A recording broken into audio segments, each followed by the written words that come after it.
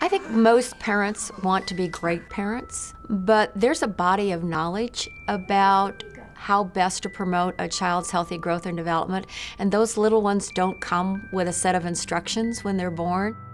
And families who are under a great deal of stress due to poverty and other risk factors, they don't always have the connections to the information, and they simply aren't aware of what they ought to be doing to promote their child's early learning, their early development.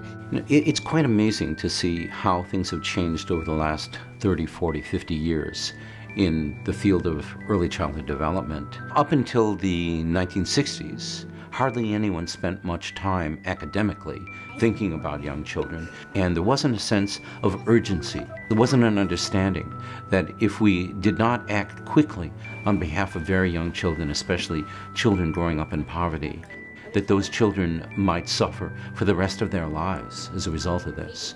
40% of our children in Nebraska are at risk of not succeeding in school. At risk means that there are income issues in the family, language issues, difficulty at birth, and or family parents not getting a very high level of education. Those all place a child at risk for not having a good school experience or maybe even not completing school. This is a big deal. I would ask everybody to say, what would you want for your child? And what you want for your child should be there for every child. If we're going to have a vibrant, successful community and state. I believe there's a tremendous urgency to what we're doing with children. Today, there are children being born, and tomorrow they're growing older, and the next day, a day older than that. And if we say, well, we're going to get to this, this is something down the road, this is something we'll do within 5 years, we're too late for that child. And that doesn't feel right to me.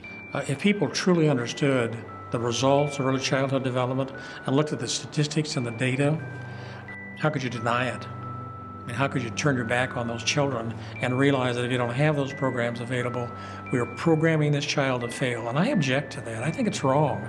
And I think we need to step in and address those particular issues.